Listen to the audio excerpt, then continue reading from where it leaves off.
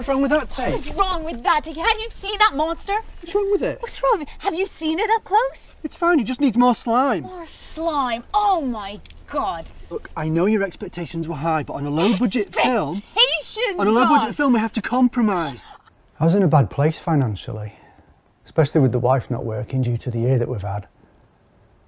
She'd say, you're living the life of a single man and I'm living the life of a single mum. Everything was just so uncertain. I was having issues with these mood swings that got to the point where my son just wouldn't talk to me, which was tough, especially during lockdown. But I imagine I wasn't very pleasant to live with most of the time.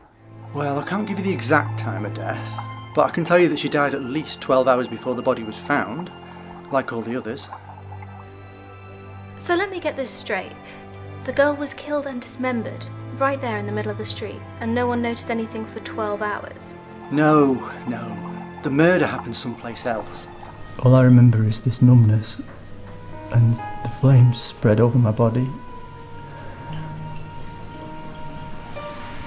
Eventually, someone took me outside and threw a blanket over me, but by then the damage was already done.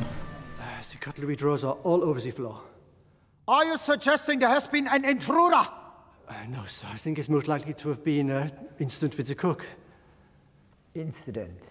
Yes, sir. He likes to drink, and I imagine he's had one too many to drink last night before he's gone home and made a mess. I've taken a load of new rounds since they built them houses on Bakerway. Not one for your regulars now then, eh? I've always got time for the old favourites.